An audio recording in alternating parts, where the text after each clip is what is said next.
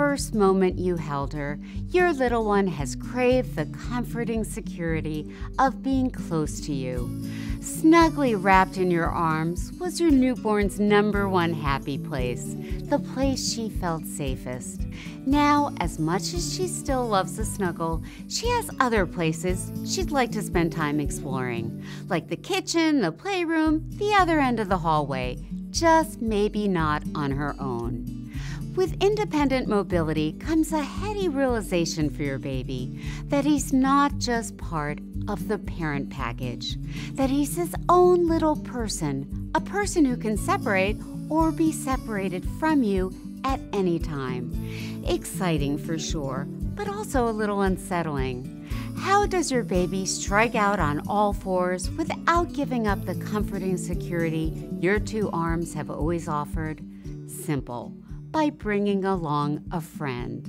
A comfort object, known in baby circles as a lovey and in child development circles as a transitional or security object, serves as a mommy or daddy surrogate, a stand-in for those standby arms, even when they're not available or she chooses to wriggle out of them. A lovey may not look like you or smell like you or even play like you, but it does represent the security you provide. And unlike you, it's under your little one's control.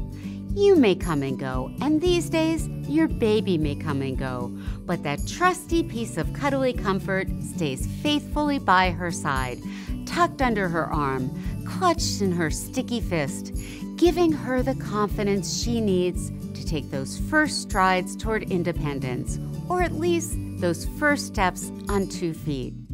It helps in transitions, whether from room to room, from home to daycare, from day to night. Baby can use it to relax, to unwind, to rub against her cheek, in times of stress, in times of change. Yes, even during those ever more challenging diaper changes. Many children keep their fluffy friends close through their toddler years and beyond, and though they'll definitely stop clutching them in public, sometimes all the way through their college years. Some children never develop a strong attachment to a toy or blanket, and that's just as normal.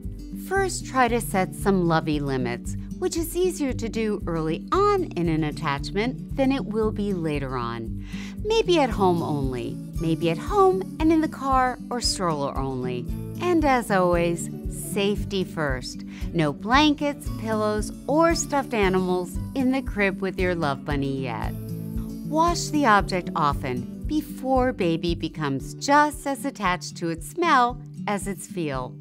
Can't pry her fingers off her lovey during waking hours. Wash it while she's asleep. Definitely get a spare if you can find one. A couple of spares would be safer. That way you'll avoid trauma should the cuddly comrade go MIA.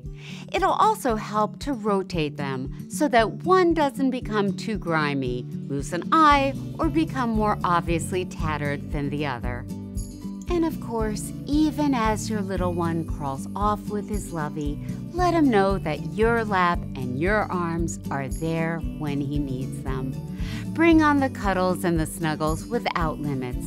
And remember, you'll always be your baby's favorite source of comfort. Here's to lovey love.